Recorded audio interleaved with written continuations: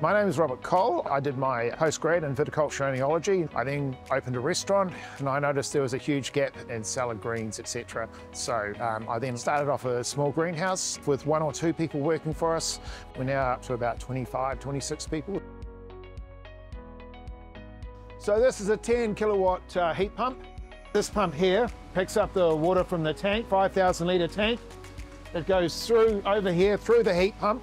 As it comes back from the heat pump, it goes through our nano bubble machine here, which is also incorporates an ozone unit, and the water then goes back into the tank, heated and oxygenated.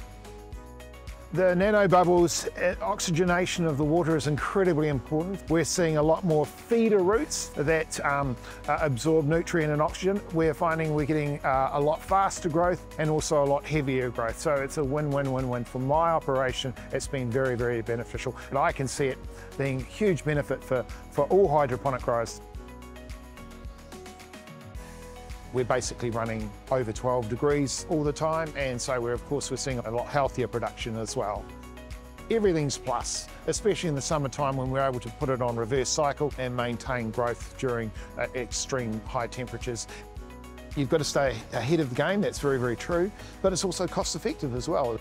You're dealing with a clean energy, an energy that doesn't require a lot of maintenance. These things here, you switch them on and they just do their thing. Yeah.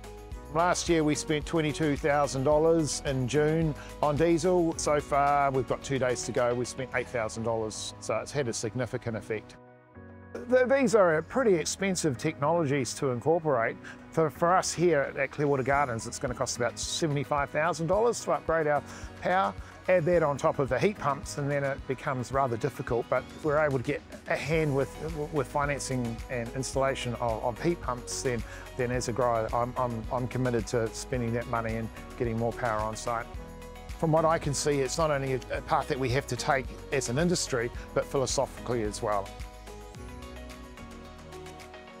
Most of the growers in Canterbury, we work together. We help each other out. We share information on our processing, obviously through nano bubbles and through the heat pumps, etc., and just experiences that. We're a pretty close group down here in Canterbury.